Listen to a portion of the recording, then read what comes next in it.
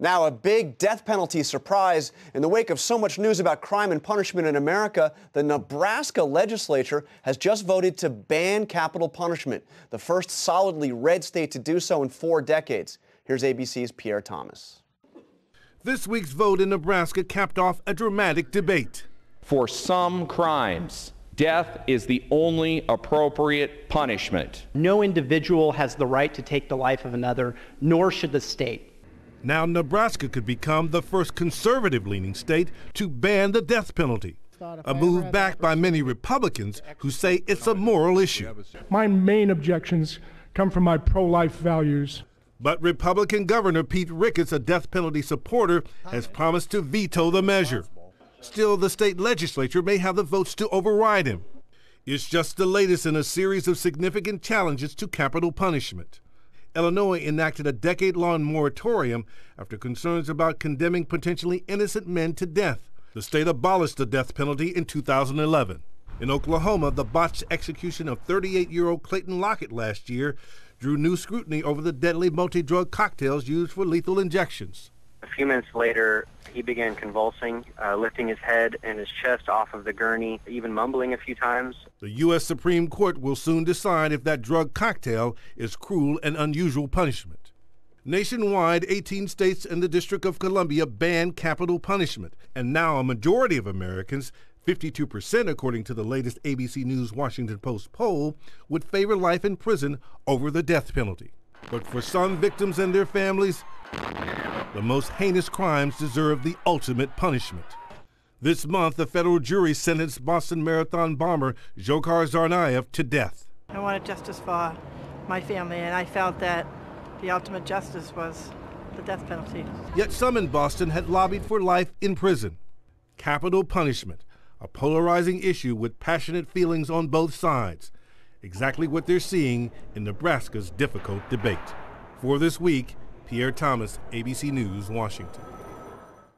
Nebraska Republican State Senator Colby Coash joins me now. He voted in favor of abolishing the death penalty. Senator Coash, you are a conservative Republican. Why did you vote to get rid of the death penalty?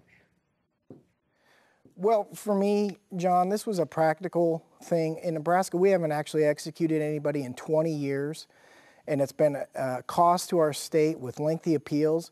And at the end of the day, we decided that a penalty that we can't impose is a penalty we shouldn't have on the books. And I've frequently said if there was any other program that was as costly and as inefficient as this has been, we as conservatives would have gotten rid of it a long time ago. So it wasn't so much the moral component of the state taking somebody's life? This was a practical cost issue?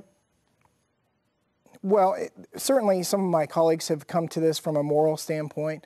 I'm pro-life, I campaign as a pro-life, and for some of us, in addition to the extreme cost and the inefficiency, supporting the death penalty just didn't seem to go with our pro-life values, and so that some of my colleagues came to it from that perspective as well. So what's going to happen now? The governor has said that he would veto this bill. He says the death penalty is an essential tool in the war against crime, the battle against crime. Are you going to be able to override his veto? Well, we'll see this week, but I believe that there are the votes to override the veto. I do. Okay, and let me ask you, we saw a dramatic case, of course, in Boston with the Boston Marathon bomber sentenced to death in liberal Massachusetts. What do you say to victims' families who say that some crimes are so heinous there simply must be the ultimate punishment? Well, I've talked to a lot of victims right here in our state, and certainly there are victims on both sides of this issue. But in Nebraska, the victims' families that I've talked to have said when a judge puts a sentence on somebody and says to that victim's family, we're going to execute the perpetrator of the crime against your family, and then 20 years go by and the state doesn't make good on that promise, the victims look at me and say, Senator, how is that fair? How is that justice when you can't do what you said you're going to do? We'd just as soon you put them in prison with life without the possibility of parole and forget about them.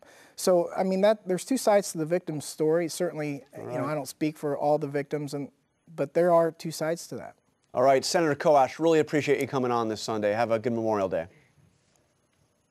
Now back to the roundtable. SC, what's your sense? Has the tide shifted on the death penalty? I mean, Yeah. this has always been a cause célèbre for conservatives. It has, and you know, my position as a conservative has long been against the death penalty. I don't find it to be moral. I don't find it to be just. There are wrongful convictions that we hear about all the time. It is costly. It has bankrupted entire counties. And so for me, I've been trying to convince fellow conservatives to have a change of heart on this issue. The polling has long been in favor of the death penalty, but I think you're starting to see it shift now. And you brought up the Boston bombing. Victims of that horrific event, many of them came out against the publicly to say that they wanted life. Donna, and some people just don't find the death penalty to be that punitive.